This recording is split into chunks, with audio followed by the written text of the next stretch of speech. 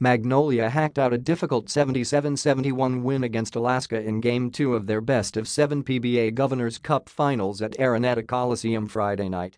After struggling for most of the game, the Hotshots came up with stops in the fourth quarter and walked away with a 2-0 series lead.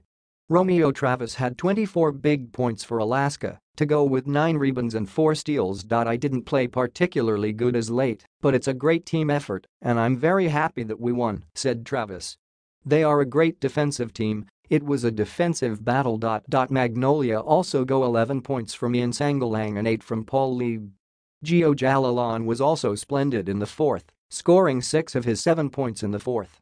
Victolero said his team was surprised by Alaska's aggressiveness in the first half, but Magnolia made crucial adjustments in the second half.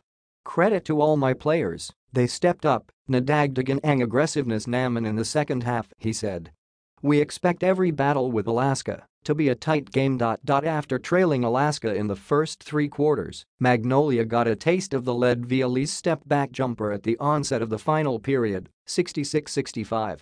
It became a nip-and-tuck affair, since until Jalalon came up with a tough jumper that broke the 71-all deadlock.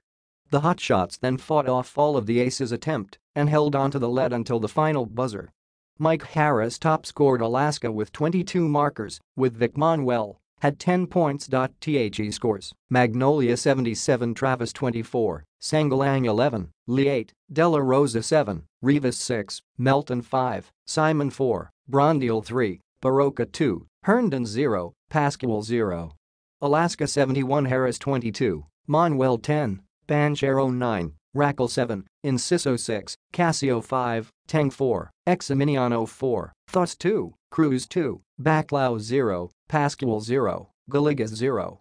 Quarters: 2022, 36-41, 61-65, 77-71.